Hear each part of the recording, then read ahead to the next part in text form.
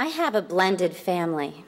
I love that term, blended family. It makes it all sound so easy, like merging two families is no harder than making a frozen margarita. Here's my family constellation.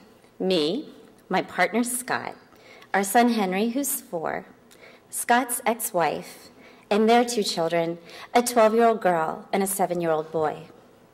Scott and his former wife share joint custody. So for almost half the time, the big kids, as I call them, are with us, and the rest of the time they're with their mom. She lives around the corner, and my son Henry is wild about her. He calls her his aunt and is always rummaging around in her purse for a present, which she usually has for him. So basically, I have a husband and a wife. Although I'm not married to either one of them. The fact that they were married to each other for 10 years before Scott and I met should have rendered our peaceful coexistence impossible, only it hasn't. This is true mostly because the children are happier when we all get along, and each one of us grown-ups wants nothing so much as their happiness. The big kids call me their Ia. They have a mama and a papa, they reasoned, and since my name starts with E, I would be Ia. Now, being a mother is hard. Being a mother and an Ia, often at the same time, is harder still. Then try being a mother and an Ia with another mother, just a stone's throw away. A mother who does yoga and always looks pretty and has a glamorous job. I think any parent with more than one child will tell you that they parent their kids differently. The notion of one size fits all is just a fallacy, whether you're talking about leotards or parenting. It gets even more tricky when you're an Ia to 2 children and a mama to another, especially when said children are all in the same house and related by blood, just not yours. An Ia can love, parent, discipline, teach, cuddle, feed, wipe, bathe, clothe, and hug, but she cannot mother. When I was pregnant with my son Henry, I worried about whether I would love him as much as I loved the big kids. Now he feels connected to me in a way the big kids don't and can't. Just like me, he loves to read. He loves speaking French. Picasso is his favorite artist. I see the fire behind his eyes, and I'm like Narcissus, staring into the pool, crazy for the reflection. And yet, I find I have a firecracker fuse with Henry, but with the big kids, I'm infinitely patient, saint-like in comparison. I am much quicker to discipline Henry. He has different rules than the big kids. He's never allowed to have soda or gummy bears. His television time is restricted. Maybe this is partly because he's still so little, but I don't plan on changing the rules anytime soon. I feel differently about single-sex education, nutrition, discipline, and bedtimes than Scott and his ex-wife.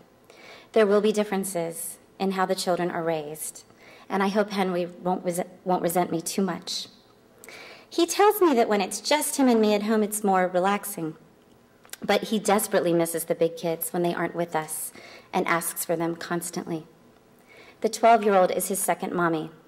She runs a Cub Scouts program for her brothers, where she provides earnest misinformation on animals and weather systems.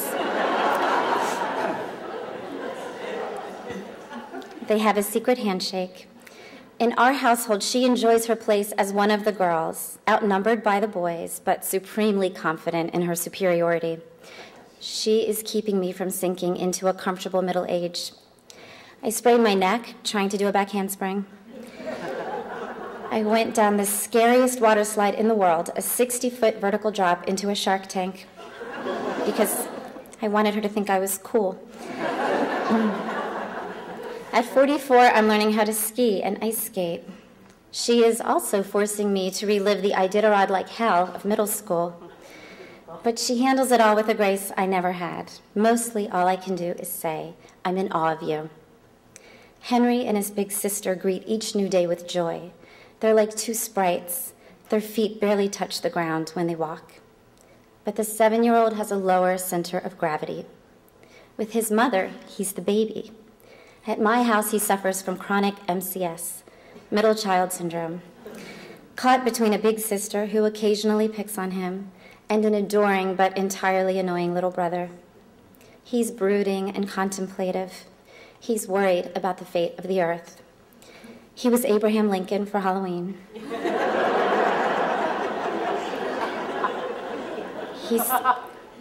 He's saving for retirement.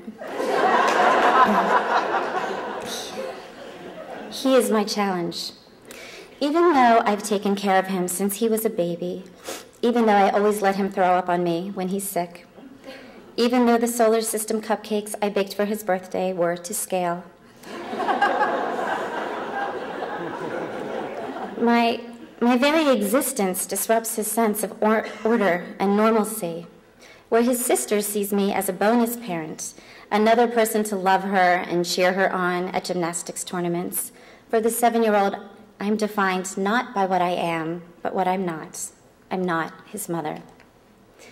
Last week, he tripped over his gym bag strap, and he turned to me and said, "I hate you so much." That's when I realized I am his garbage can for all his hurts and disappointments, for his pain and confusion. I asked my own mother what to do about this. She said, "You just have to love him through it, even if it takes the rest of your life." The other day, the three kids approached me and demanded to know whom I love the most. "Well," I said, "on any given day, there's usually one of you whom I like the most. It changes all the time. I love you all differently, but the same amount." That sounds a lot like the separate but equal doctrine, and that is not what I mean at all. I just mean that I would throw myself in front of a bus for any one of you. The 12-year-old nodded and looked satisfied. Henry hugged my legs and shouted, "I love you too, Mama." The 7-year-old cocked his head and said, "Yeah, that was such a cop-out." Thank you.